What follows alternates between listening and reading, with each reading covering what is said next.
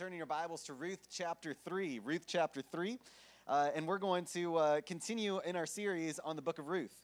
While we're turning there, I want to remind us that the church are those who are found in and through Jesus Christ by the working of the Holy Spirit, that we together are building one another up so that we might be formed into the image of Christ. And so the church is not a building, but it is a people, and that people are continually being formed by the word of God so that we might have faith, as we understand that faith comes by hearing and hearing by the word of God.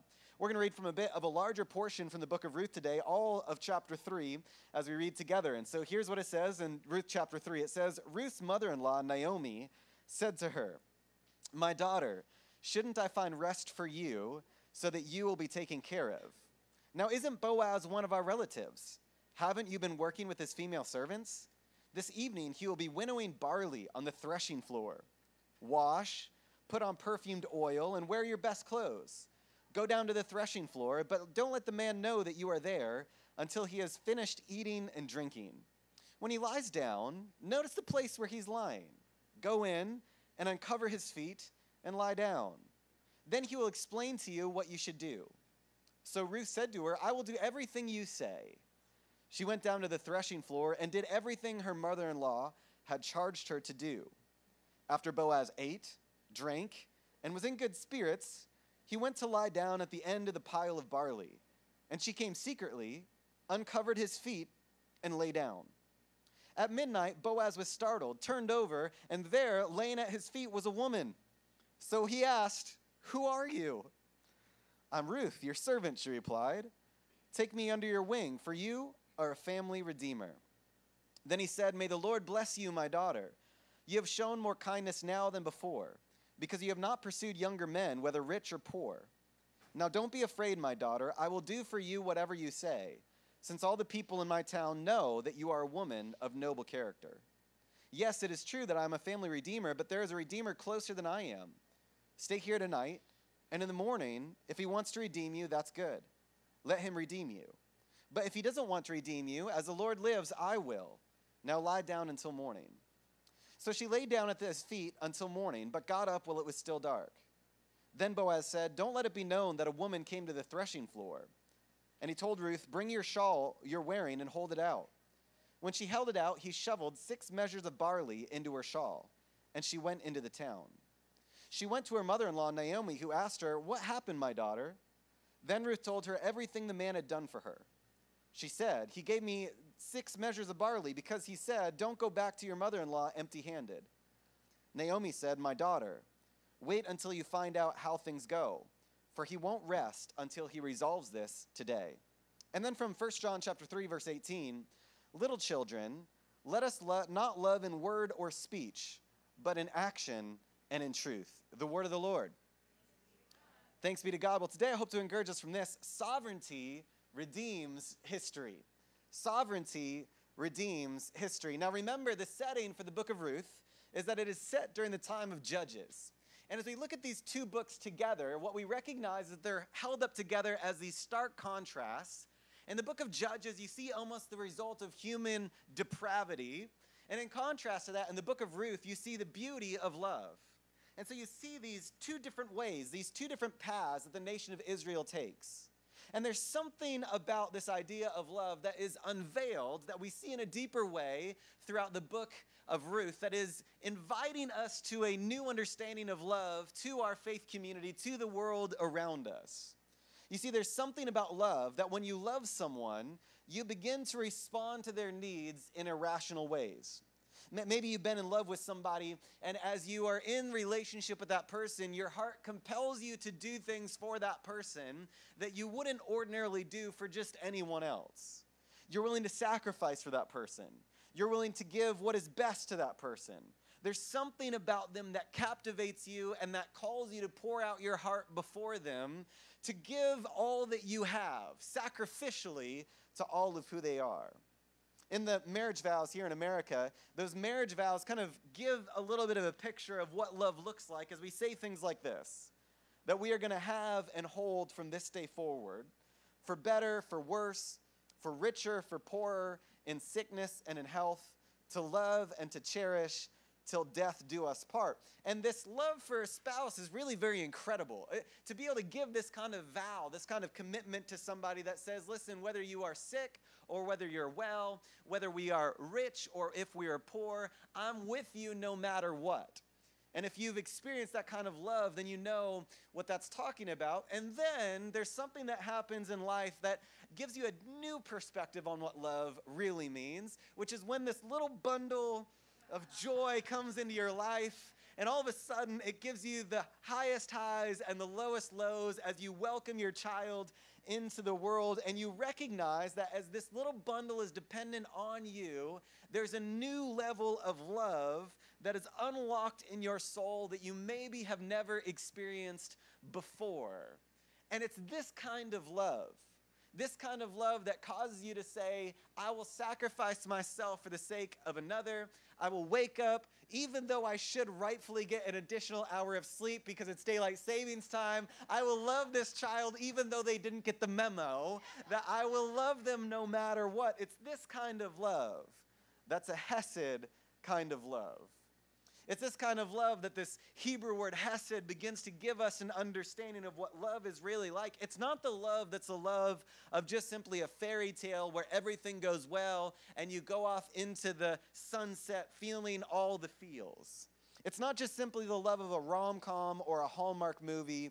It's the kind of love that during the worst, during the poor, during the sickness, it's in those moments that true love finds its home, that true love finds what it really is all about. And throughout this book of Ruth, what we find is that this love between Ruth and Naomi, this hesed kind of love, shows itself as they live in poor, shows itself as they lived through sickness as their spouses passed away, showed itself as it felt like there was no future as they faced a patriarchal society. They're in the downturned side of those kind of wedding vows. But in these moments, what we recognize is that love shines the brightest.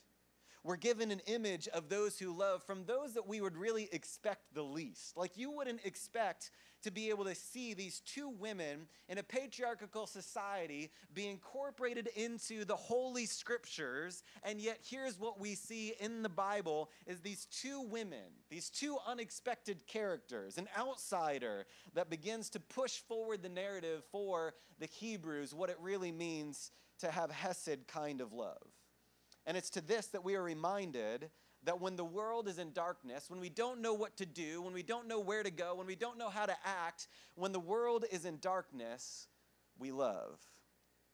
You see, remember that these unlikely characters are teaching us something about how we can love in the world. Because remember, Ruth is a Moabite. And as a matter of fact, there's this understanding that, yes, it's set in the time of Judges, and there's certain textual critical scholars that would say that it's actually responding to, it's being written by those during the time of the books of Ezra and Nehemiah. In the books of Ezra and Nehemiah, it's very much a push away from outsiders, and that those outsiders who have married into the nation of Israel are essentially like encouraged to like divorce their spouses. And so there's a certain theory that says that to that, the book of Ruth gives a different perspective to say that even those who look like outsiders, who were not a part of the original people of God, the nation of Israel, that they can still be incorporated into the people of God and show the people of God truly how to love. What true covenant love and faithfulness looks like, what true hesed love looks like. And it tells us how the greatest king of Israel, David, came from the line of the unexpected Moabite. Turn to the end of the book of Ruth in chapter 4, and it's the genealogy that we all kind of pass by, and yet here's what we find. It says, Boaz fathered Obed, Obed fathered Jesse, and Jesse fathered David. Now, genealogy might not mean much to us, but to an Israelite, this is the foundation of who they are, of where they came from. And this brings us to the unlikely character of Ruth, because what we see throughout the book of Ruth is more important than where you've been, is where God is bringing you. Or maybe to put it in a different way, that for us to recognize today that when the world is in darkness, love, because the love of God shows that his sovereignty is greater than your history. The love of God shows that his sovereignty is greater than your history. Because what we recognize is that in this narrative, it would be easy for us to look at Ruth, a Moabite, and judge her based off of her past. But what we're invited to is that love changes the narrative. The love of God working through his people changes the narrative so that God's sovereignty writes us a new future.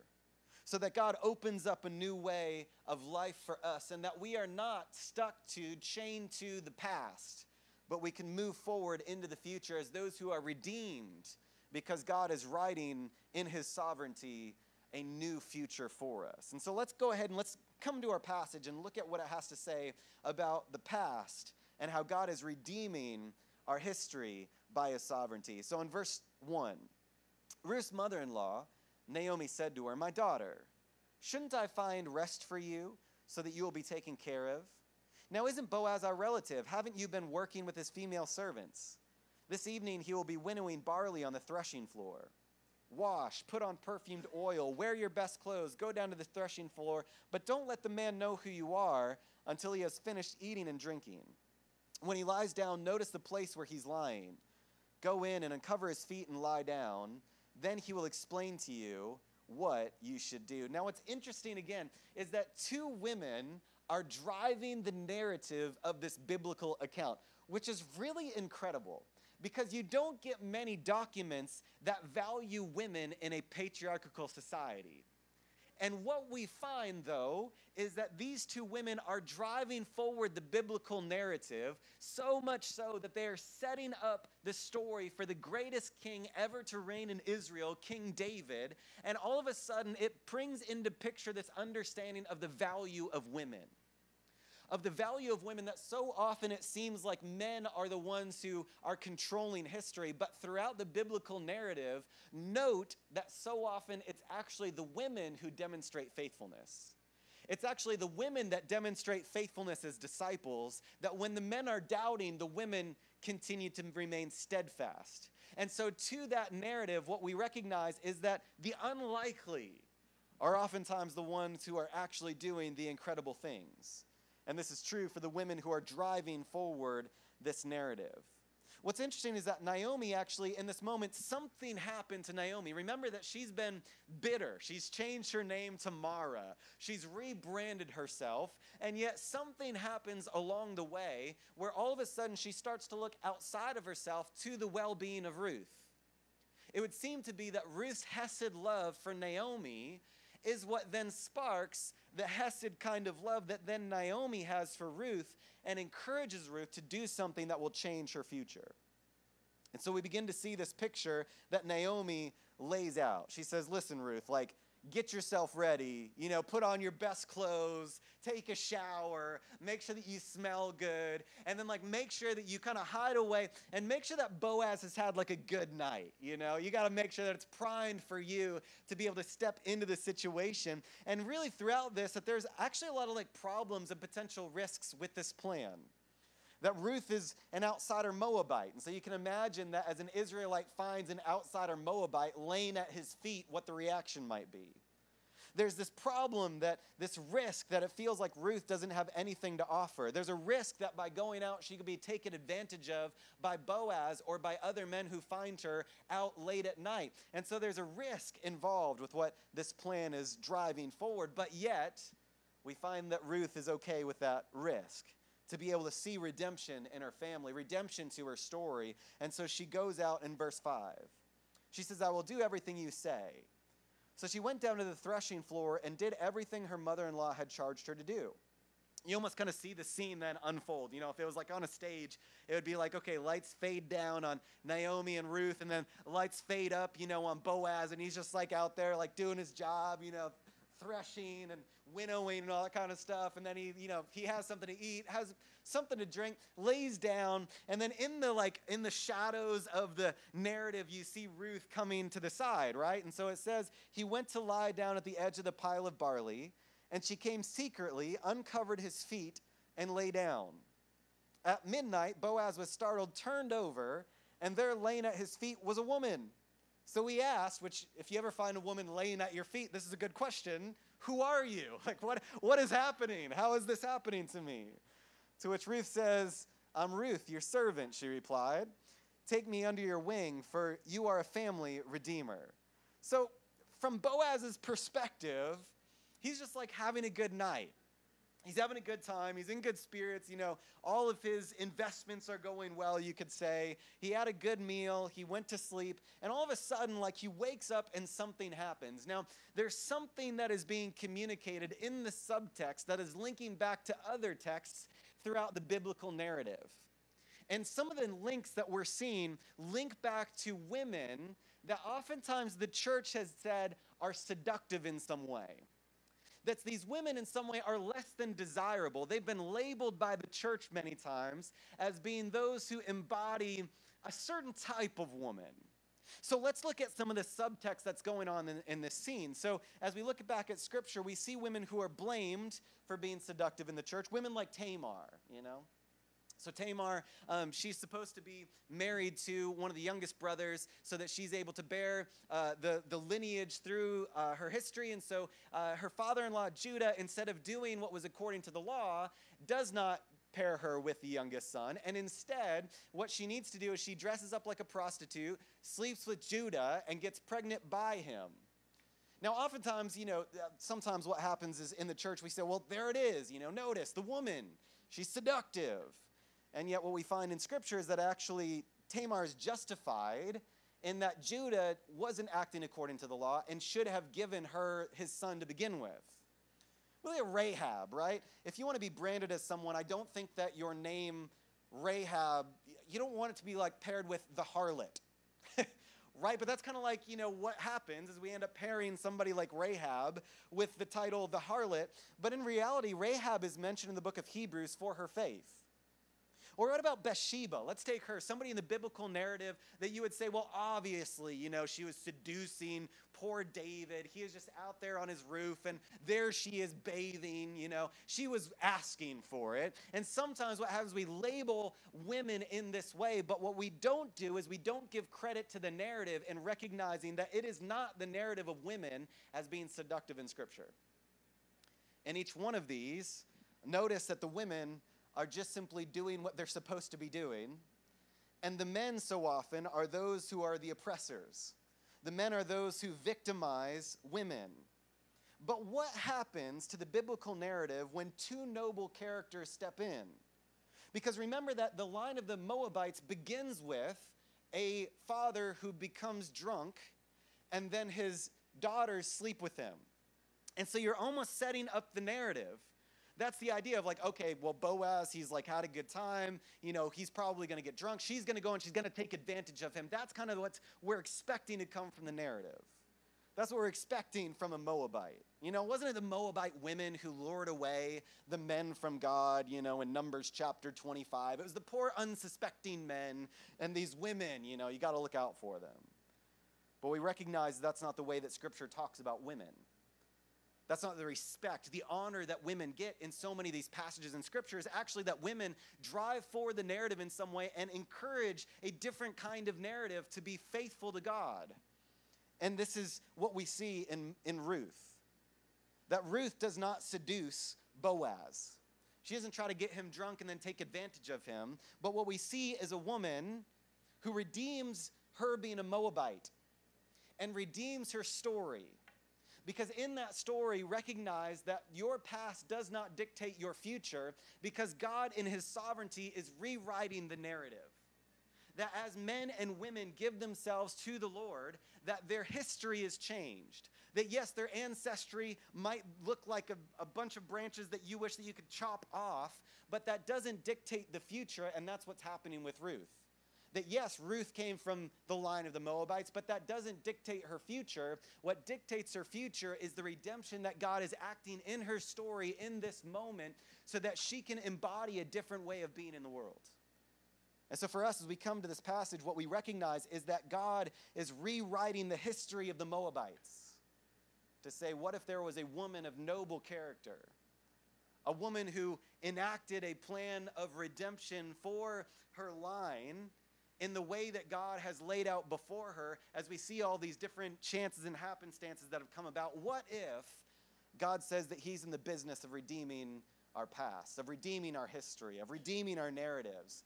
And what if some of those narratives that we have in our own mind that even the church has perpetuated of saying, well, men are always those who are oppressors, women are those who are always seductive. What if there's a different narrative that as we follow the narrative line of Boaz and Ruth, that we're offered a different way of seeing men and women in the world?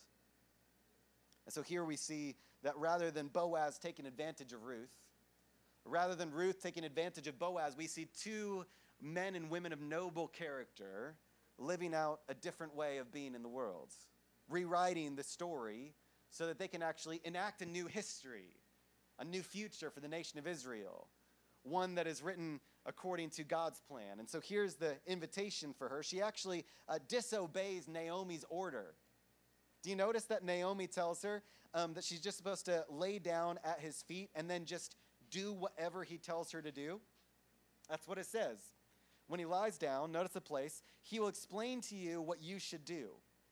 But in response, what we see is that Boaz actually asks Ruth who she is, and she responds with her identity. She doesn't try to deceive him.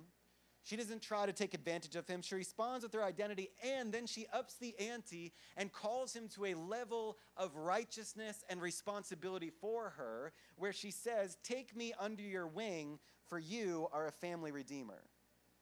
Now that's very interesting because earlier on, Boaz had given a very specific prayer. The prayer that Boaz had given in chapter 2, verse 12 is, "May the Lord reward you for what you have done." Boaz speaking to Ruth. "And may you receive a full reward from the Lord God of Israel, under whose wings you have come for refuge." And then she says to Boaz, the one who prayed for her, "Take me under your wing." It's like in this language, Ruth is coming to Boaz and is saying, "Listen, you prayed this for me. Why don't you be the fulfillment of the prayer?" And I think that there's this line in biblical understanding that says, listen, if you just simply hear of a need and you say, "I'll pray for you," but you don't do anything, that faith isn't really doing much for you. That we understand that faith without works is dead. That faith without love that actually moves you to do something is not true faith. And so you see how now Ruth is calling Boaz to true faith. A true faith that puts his words into actions. A true faith that calls him to actually do something for those who are vulnerable. And so it is that we continue to live at a time where true faith doesn't simply give lip service, but true faith actually does something, takes action for those who are in need. And as we look at this, it's interesting because technically, according to the law, Boaz doesn't really have a responsibility. There's two laws at play. The first one is the kinsman redeemer law, which has said that if there is a nearby relative, and especially like a brother or sister, that they have passed away, that you can purchase the land on behalf of them to keep it within the clan. The second law is the Levirate law, which requires a blood brother of a man who dies without an heir to give an heir to that wife. Neither of these really specifically apply to this situation. Notice that there's distance between the law and what Boaz is required to do because of the distance between Boaz and Ruth, and especially because this law doesn't talk about how you're supposed to marry outsiders, how you're supposed to marry not Naomi, but like the daughter-in-law of the one who is supposed to redeem. And so you can imagine that she's coming to Boaz and she's asking him to see the law differently. Not for the letter, but for the love. Not for the exact, lay it out in black and white, but for the heart underlying it. Does it sound like anybody else that we know as Jesus steps on the scene and says, "You've heard it said, don't hate or don't kill, but don't be angry with your brothers and sisters." Why is that? Because he understands the underpinning of the law, which is that of love.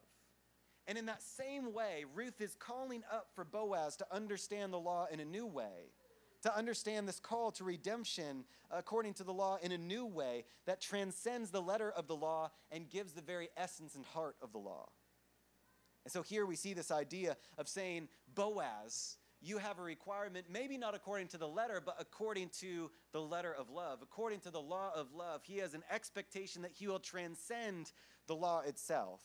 to be able to redeem and restore somebody in need, which is really at the heart of what God has done for the nation of Israel up until this point.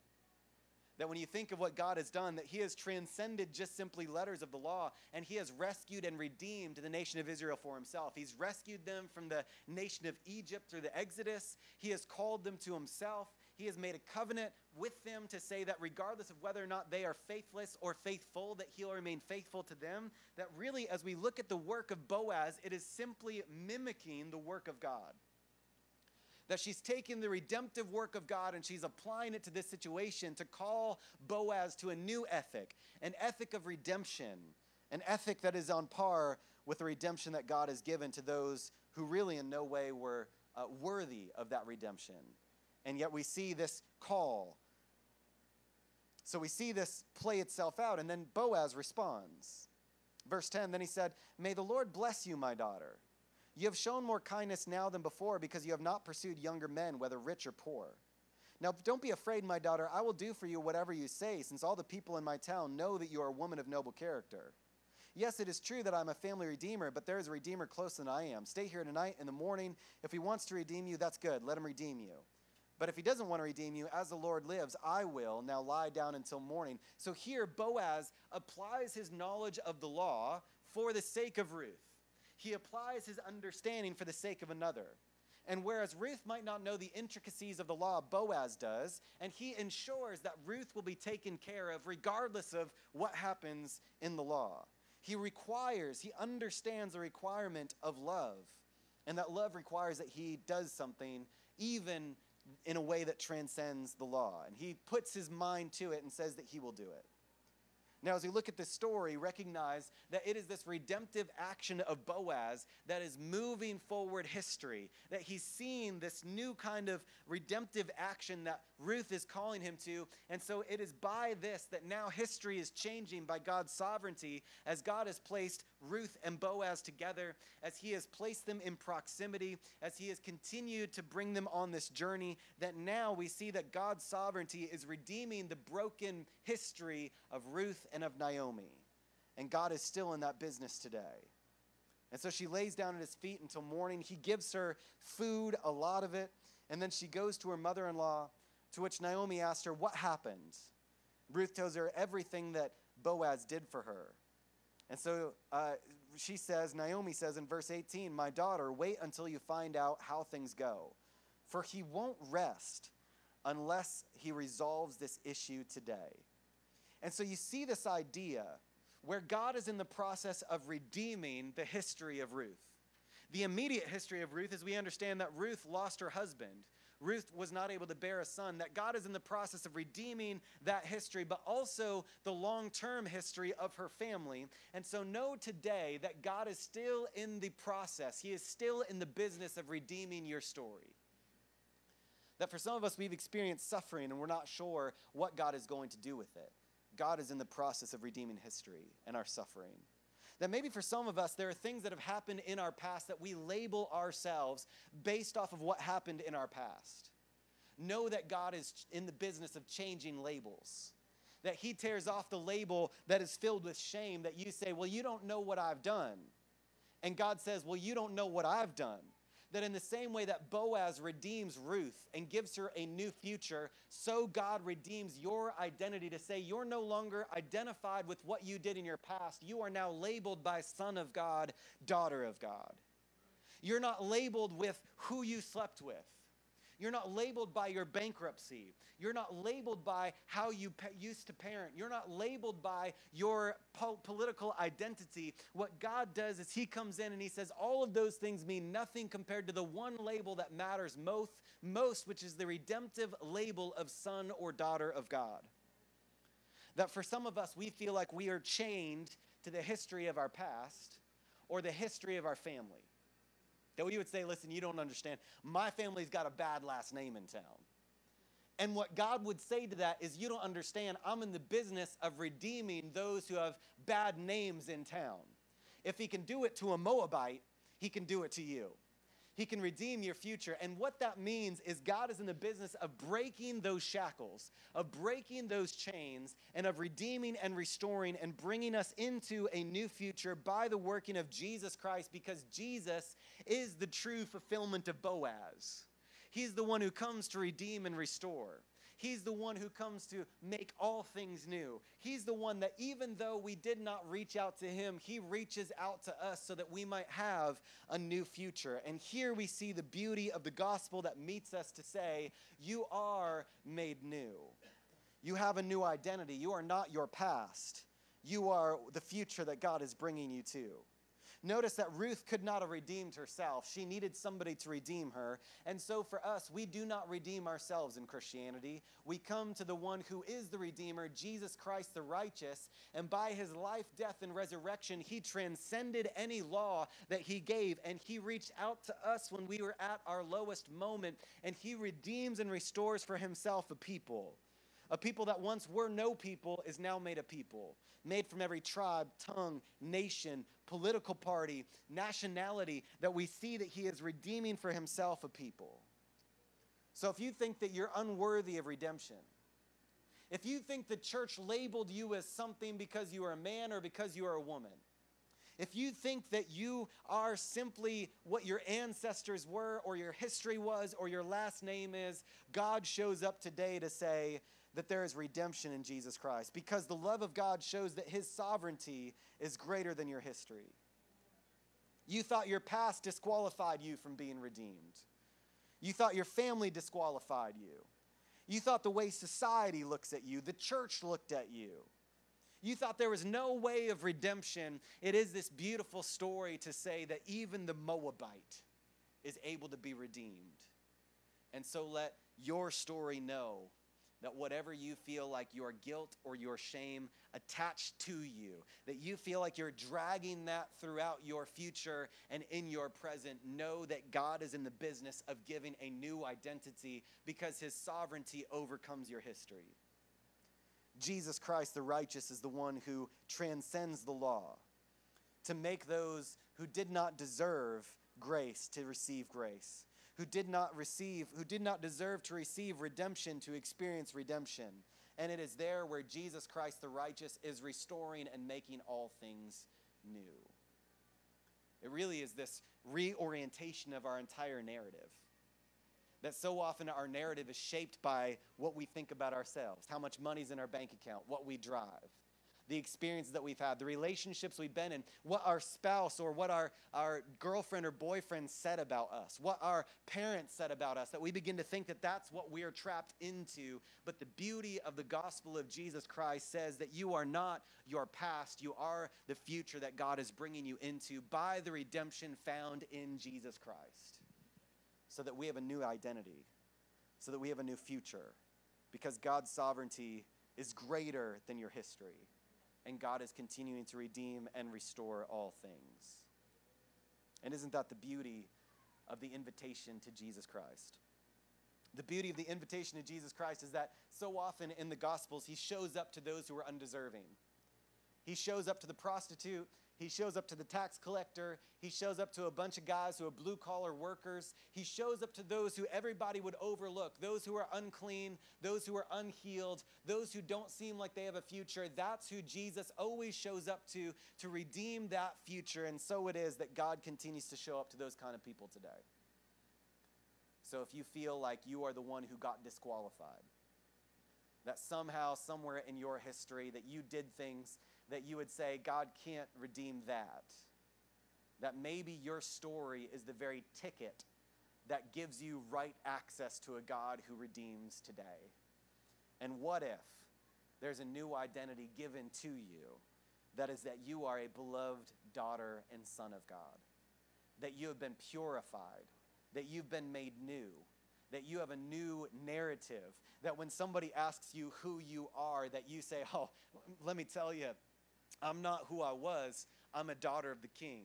That when somebody asks what your identity flows from, that you say, I'm a son of the King. And there's a new kind of future in store for us. And so I wonder what it would look like for us to recognize that God has broken us from our past and is bringing us to our future.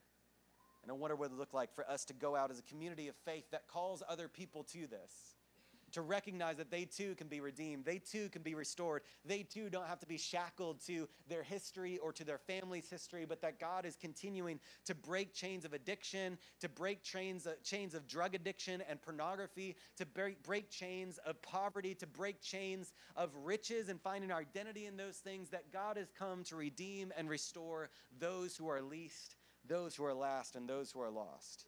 And what if it is the call of the church to not go out and judge people based off of what their history is, but to be like those who are Boaz, to call them and to say that that maybe we can be a part of God bringing redemption, reconciliation to their story, because God is still in the business of redeeming today. And so as we come to communion, as we come to the Lord's Supper, we come not alone, but we come together. Because so often what happens is throughout the week, we forget this identity.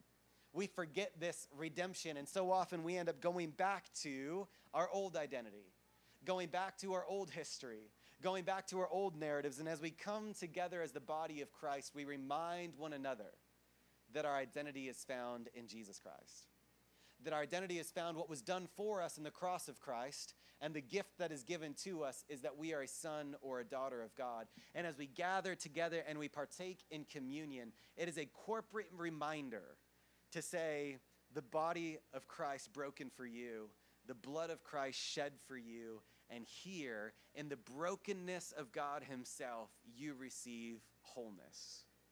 Here in the brokenness of God, you receive healing. And so it is the purpose of the church to be those who come together to remind one another of the beauty of redemption found in our Redeemer, Jesus Christ. So we're going to pray, and then we're going to have a time where I'd love for us to break into groups. We're going to break into groups, and then actually we're going to participate in communion in those groups together as we minister to one another, and we say to one another, the body of Christ broken for you, the blood of Christ shed for you. I'm going to pray. We'll break into groups of like 6 or 7, and then you'll select a representative, come down, receive the elements, and then we will receive the elements together in our groups as we remind one another of that good news of Jesus Christ, the redemption found in Jesus. Would you pray with me?